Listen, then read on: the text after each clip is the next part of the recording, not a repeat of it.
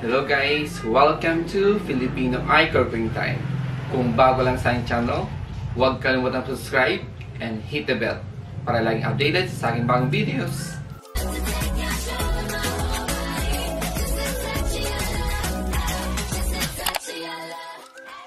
Ito na mga ingredients natin sa paggawa ng choux paste. So, unahin natin yung water, 1/4 cup, 1/8 bar unsalted butter.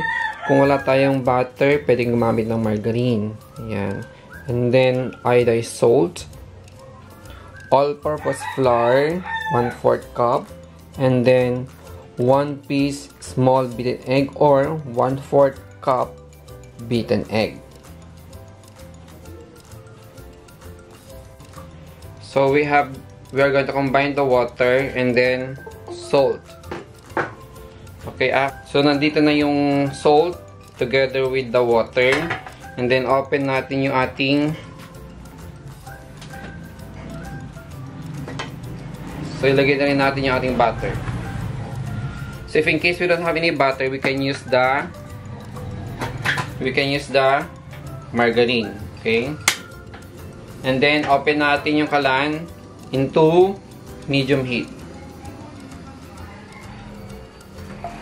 So, as you can see, kumukulo na. Kita nyo ba, guys?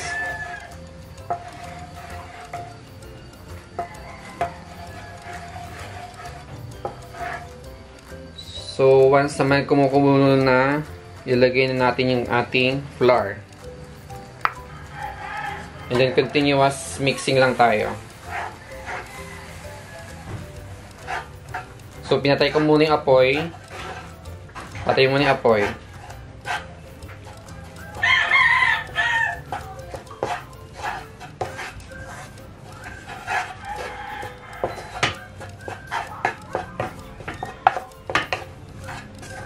And then, you're going to incorporate everything.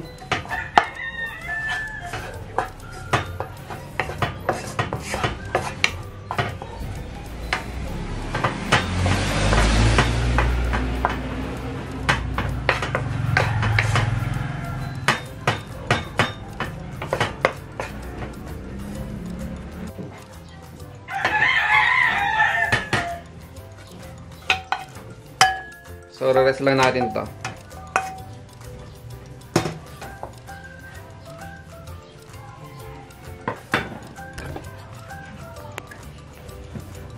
So, make sure na malamig na yung ating choux paste. Dito sa itlog, huwag natin ilagay lahat kaunti-unti. Okay? And then,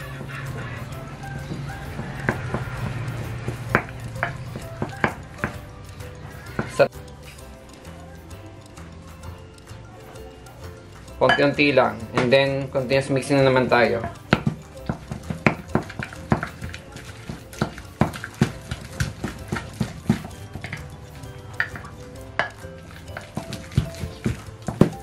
Ang paghahalo ganito, tingnan nyo ang paghawak ko.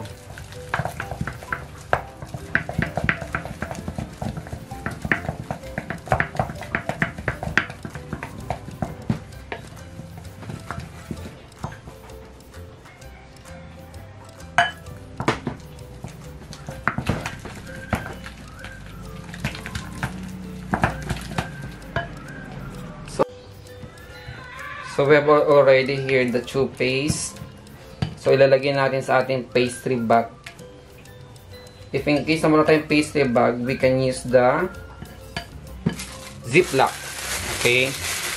So, ganito guys, ito na how we're going to put the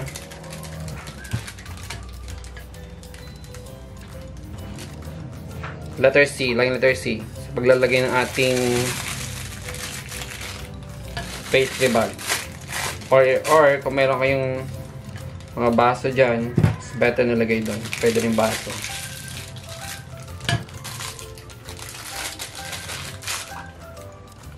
So, gagawa tayo ng eclair and then cream puff.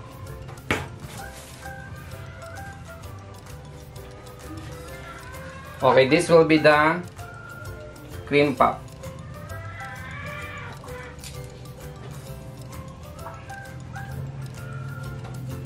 Okay? Ito yung cream puff. Kita niya?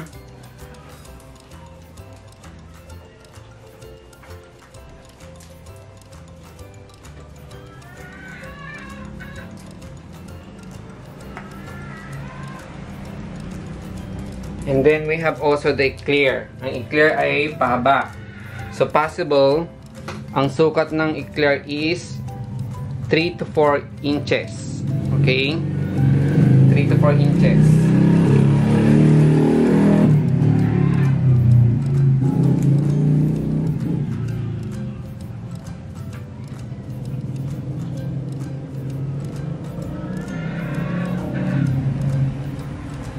Kita niyo ba guys? So this will be the Eclair.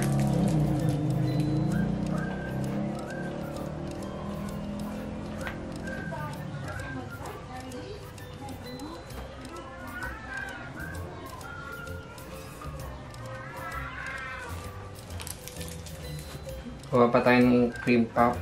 Cream puff ay bilog ha, bilog. Cream puff. Ano yung bilog? Ano yung bilog, class? Cream puff. Yung pahaba. Ano yung pahaba?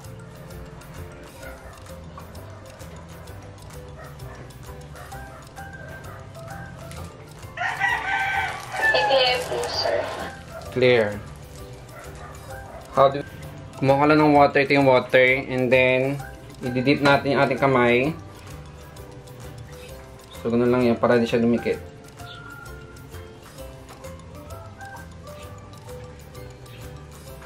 Okay, this will be the TESDA, okay?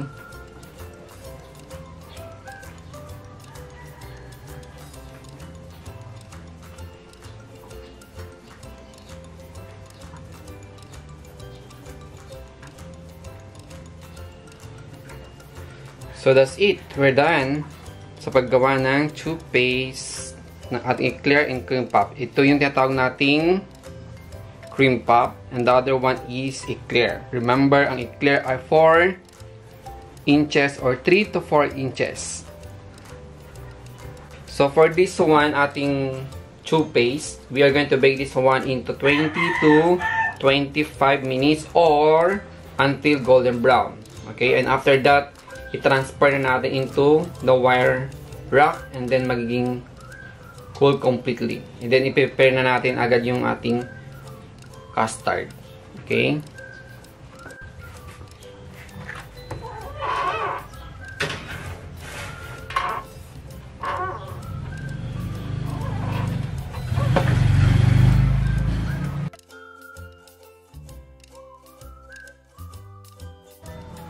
Next, dito naman tayo sa pag-prepare ng custard fillings. So, kailangan natin ng 2 pieces egg yolk, 1/8 cup white sugar, 1 tablespoon cornstarch. If in case na wala tayong cornstarch, pwede tayong gumamit ng all-purpose flour. And then, 1 cup fresh milk.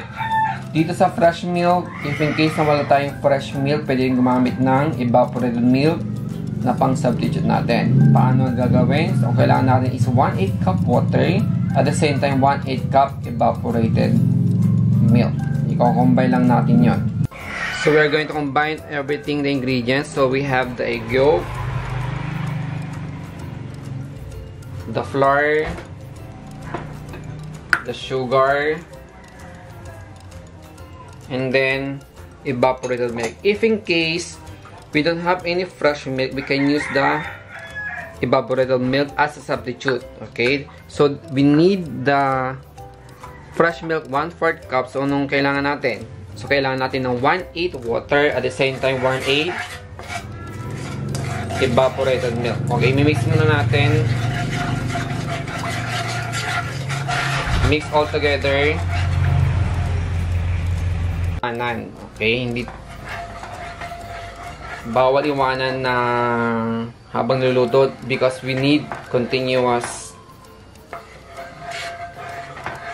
na pag-mix ng ating ingredients. Okay? Hindi tulad sa Joe, mo iwanan ka na lang basta-basta. Dito, bawal iwanan. Kung hindi, masisira yung ating custard fillings. Sana all may jowa, di ba?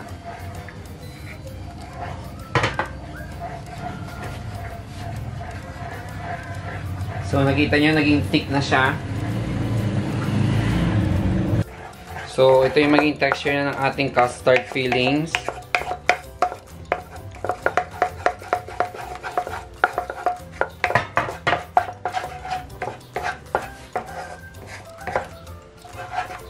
Kita nyo ba ganyan, oh?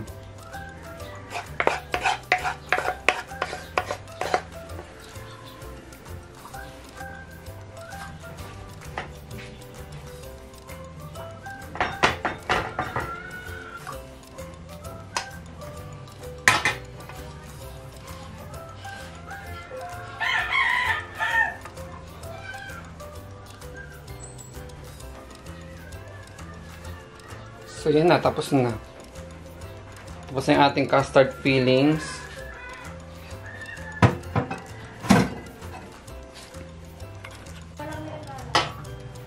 So, ito yung ating custard fillings. Kita nyo, guys.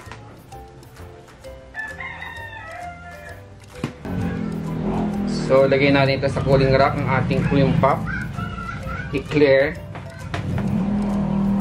So, as you can see, oh, take a look. This will be the cream puff. Lahat ng bilo. Next, guys, dito sa ating chocolate glaze, sa ating Eclair. So, we need 30 grams sweet choco blocks. And then, 1/2 tablespoon evaporated milk. And then, 1 tablespoon butter.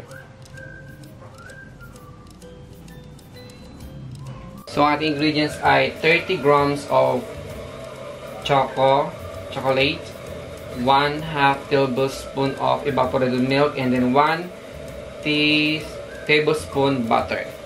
Okay? So, yun lang. So, lagay ko na yung ating chocolate. Ang ginawa ko sa chocolate ay hinihiwa ko na, pwedeng grated. Ganun ang gagawin nyo. And then, the next is yung water. I mean yung ating milk, and then butter.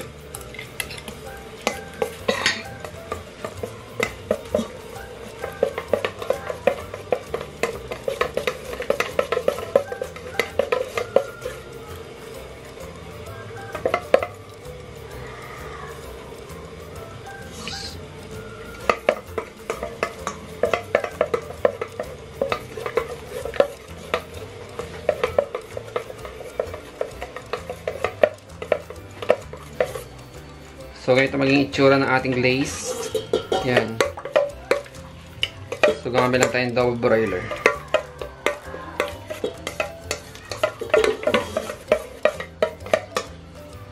So, tapos na ating glaze. You can see, this will be already the cream puff and then Eclair. So, gagawin natin is lalagyan natin ng fillings. Lalagyan natin ang custard. This will be the custard filling. So, what we're going to do is we're going to cut. Okay? So, take a look. So, walang laman sa loob. At the same time with our cream puff. Walang laman sa loob. Okay? So, lalagay natin ng fillings.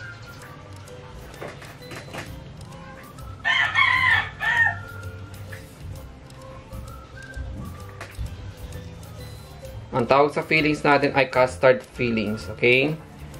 So, after putting the fillings, so pwede natin i-close. At the same time with our Eclair.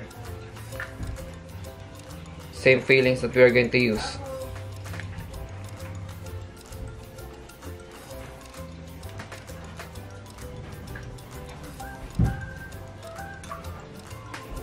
Okay. Glaze our Eclair. Okay? I-dunk lang natin. Dunk. So, after that one, we're done. So, this will be already our Eclair. Okay?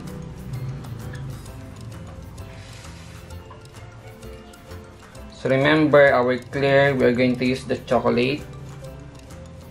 And then, the cream puff, we are using the caramelized.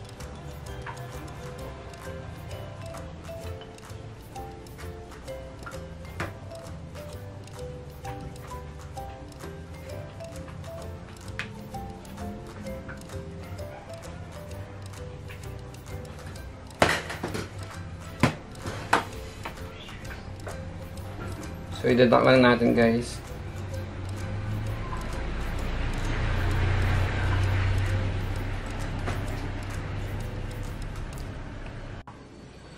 So, before we're going to have the caramelized, lalagyan natin na ito ng shortening or lard para sa ating caramelized. Okay? Next guys, dito sa paggawa ng caramelized glazing sa ating cream puff. So gagamit tayo ng 1/4 cup sugar and then 2 tablespoon water.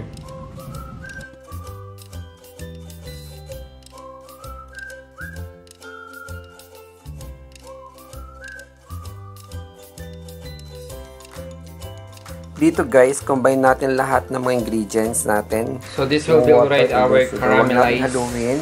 Ayan na natin hanggang ito ay maluto at magkaroon siya ng so once na nag-brown na siya, automatically, that's the time na nilalagay na natin dito sa ating cream puff. So make sure ang ating plate, nalagyan natin ng lard or shortening para hindi didikit. Once na hindi natin nalagyan ng lard yan, masyado siyang madikit at mahirap hugasan.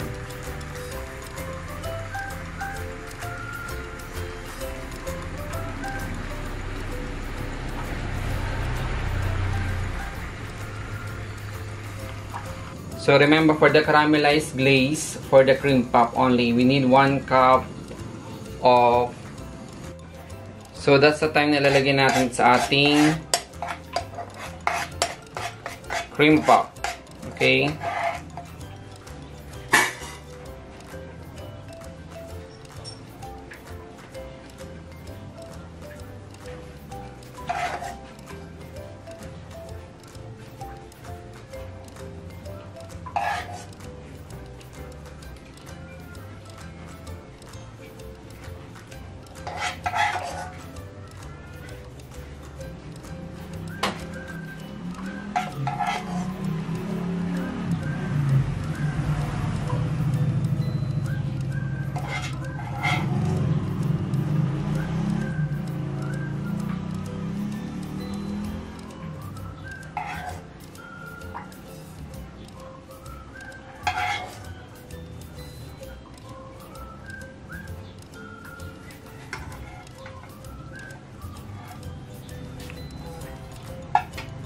So, we're done sa paggawa ng cream puff.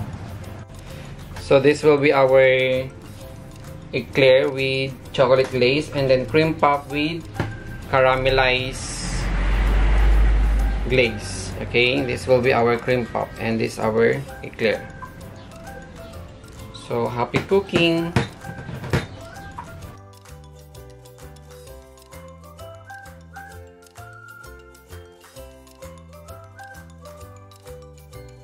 Kung nagustuhan mo ang aking videos, huwag kalimutan mag-like and share. Happy cooking! Maraming salamat!